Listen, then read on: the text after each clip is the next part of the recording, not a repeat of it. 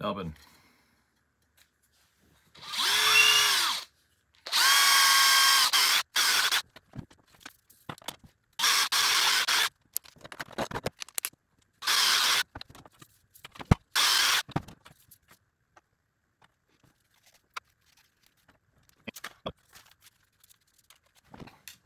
Tape.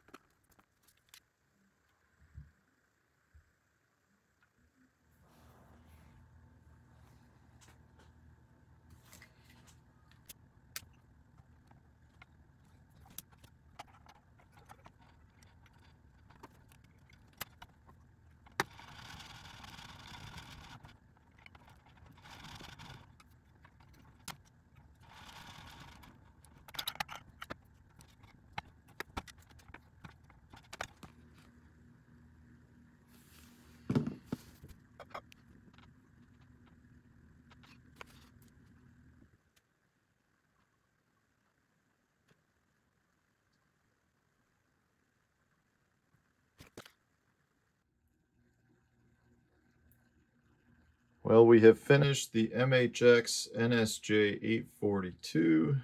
It is in the drying rack, all epoxied up, ready to roll. We're going to take it out tomorrow morning, see what we can do. Good morning, everyone. It's bright and early towards the end of August right now. First cool morning of the year. We're going to head out, see if hopefully that cold weather, it was 52 degrees last night. Hopefully that doesn't shut the fish down. We've got no current flow, river's super low, so we'll see what happens. It's really good wacky rigging conditions because a lot of times in that low water the fish will pull out from the wood and sit out in front of it. So a wacky rig is really good to fish those areas around it. Just a good way to generate a bite during this time of year, which is pretty tough. So we're going to take the new rod we just built, that NSJ-842. It's a 7-foot 2-power. It's perfect for skipping, perfect for casting around the wacky rig. So let's go see if we can catch a couple of fish. We got to idle out of here and we'll zoom up the river a little bit and see what we can do.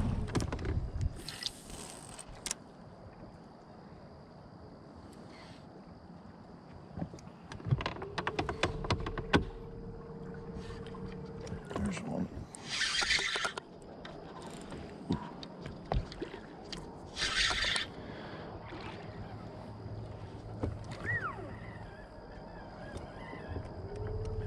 Boy, you're strong, fish.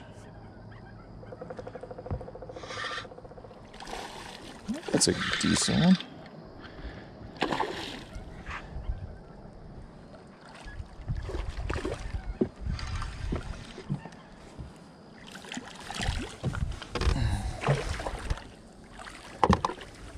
Come here.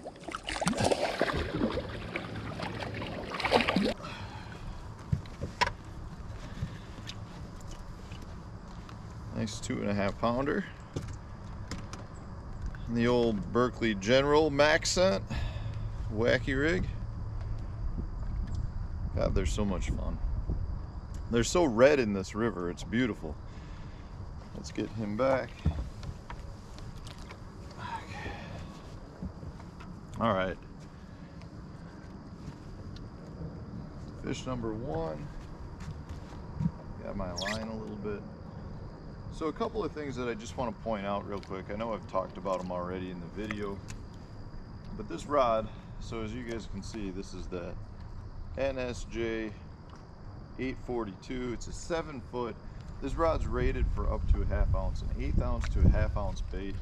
You know, this is to me the perfect wacky rig rod for a couple of reasons. One, you know, it's only a 7-footer, so as you guys can see, I'm fishing wood, just solid wood all the way down the bank. There's a lot of wood you can't even see. That fish came off a laydown that I didn't even see is there, but was right, you know, 1 foot, 1.5 feet. So, you know, this is a 7-footer. It's a 7-foot rod. It's right there. It's running all the way across here.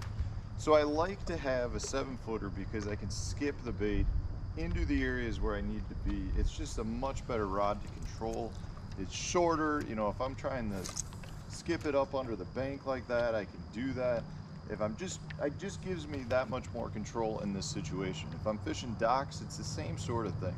If I'm just going down the bank and I'm not fishing targets, a little longer rod would be fine. This battery just died, but I can go back to this one.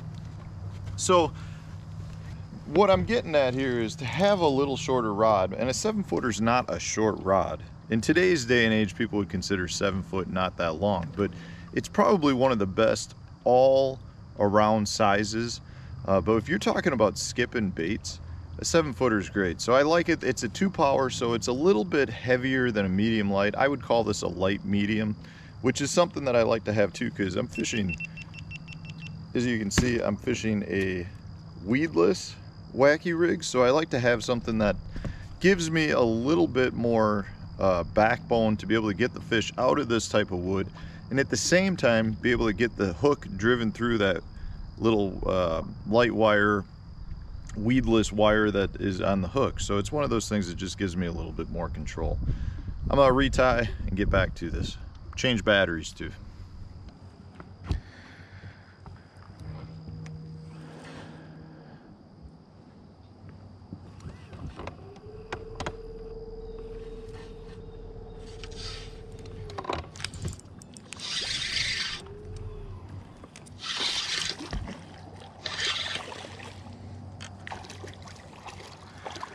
That's another nice one right off that same log.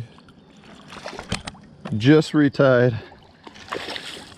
I threw back there, and it's another one about the same size. Maybe even a little bigger. Just scarfed it.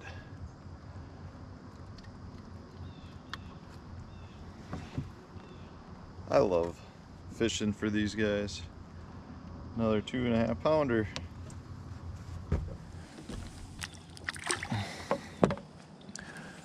And we got water that's pretty off-colored today. Because the water's so low and we've had no rain, it's just, a lot of times you'd think the river would clear up, but when the water gets low, you get a lot more wave action off the sand banks, and it ends up silting everything up a little bit more. So it gets this silty color. It's not dirty. It's not clear though. And when that happens, I like to go with like the purple max scent. It just seems like it works really well under these conditions. If it were a little clearer, I'd probably just go with the green pumpkin. But in this case, the purple is one of my go-tos in a little dirtier water all over the country. It's a great purple. It's not a super dark purple. It's more of like a blood purple, or I don't know, just that ox blood color.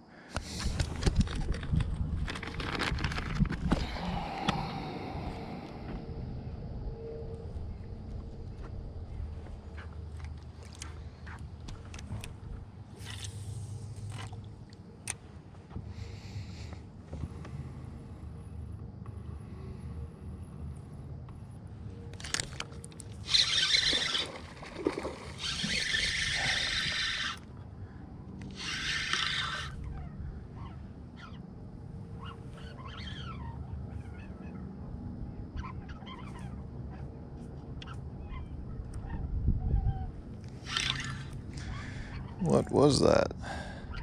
Catfish. Catfish. The old sandwich cat.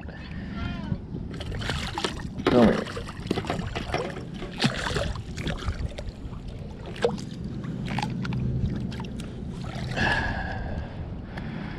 That's what we call a sandwich cat. Couple pieces of bread, a couple of sides of catfish. You want to say hi to the camera? Hi. Not what we're after, but fun to catch.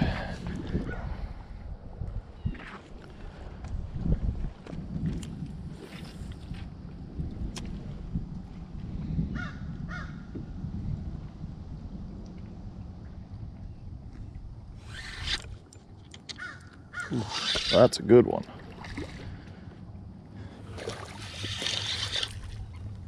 Yeah. I want to point something out to you guys here. It's a 3-pounder. Come here, fish. Probably a 3.5.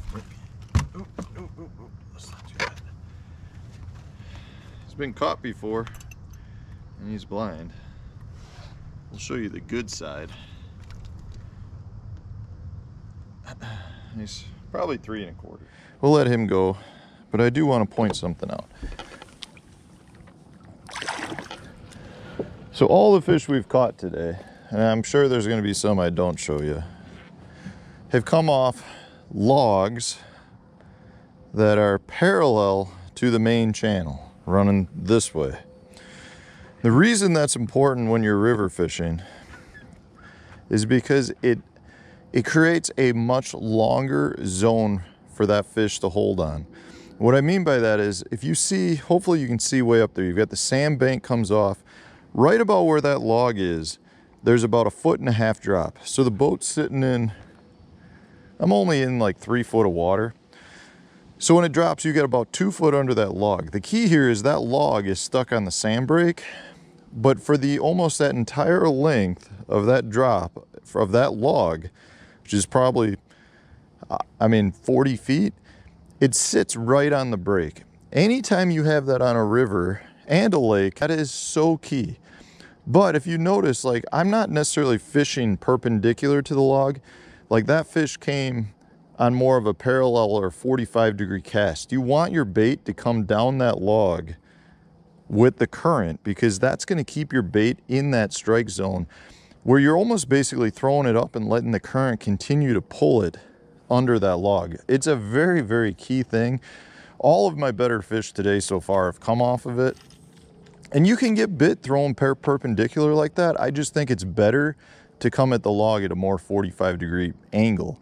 And in this case, right now, I'm throwing perpendiculars. I'm talking to you because I've just caught one. I've moved up the log. I don't want to miss anything, but you're much more efficient to throw up. And if you can cast parallel, or as parallel as you can get, that's just going to allow you to put your bait in the position of where those fish are. Because in this dark water, if I threw one right on the end, maybe I'll get bit there. If I threw one in the middle, maybe I'll get bit, which is where I did. Or I could throw one on the top end. That's 3 casts. It takes me a little while to fish the log. The reality is, though, there could be a fish there, there, there. With this darker water and the current, it's all based on maybe there's a branch coming off the tree, maybe there's a rock under the water. So in order to fish that more efficiently, you're better off coming at it from more of a 45-degree angle versus just trying to cast straight perpendicular at the log and make 50 casts. At that point, you're not being efficient. You can fish a log like this in 4 casts if you're more at a 45 or parallel to the log.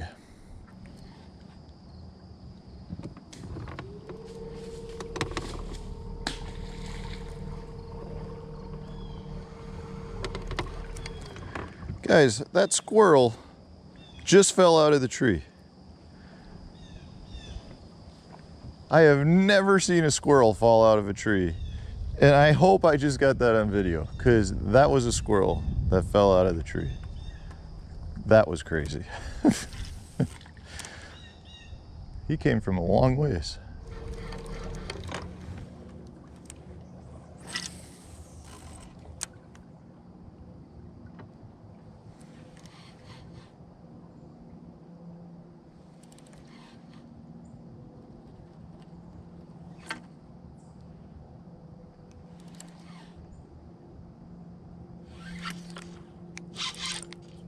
Golly, that's another catfish.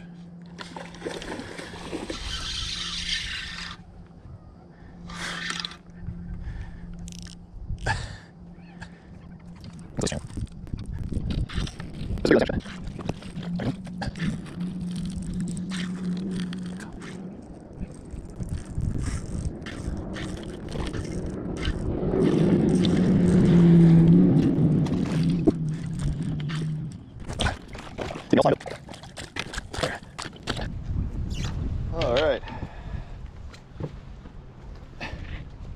Well guys, as you can see, the NS-842 catches big catfish as well. I think we're gonna end it on that. The weatherman said no rain's supposed to come. Well, right over these trees I'm hearing thunder and it's pretty dark. It's a good way to end it. This guy's got me all slimed up. Look, he's got a broken whisker. Anyways, thanks for watching, guys. I gotta also take Hank to a monster truck rally. Hank and Duke want to do that, so I should probably get back to make sure we make that in time, because they would be very upset if we missed that. They're really into the Hot Wheel monster truck, so they're pretty excited about going to that. So we're gonna end it on that note, guys. If you're looking for a good rod to build that you want for wacky rigs, the NSJ-842 by MHX.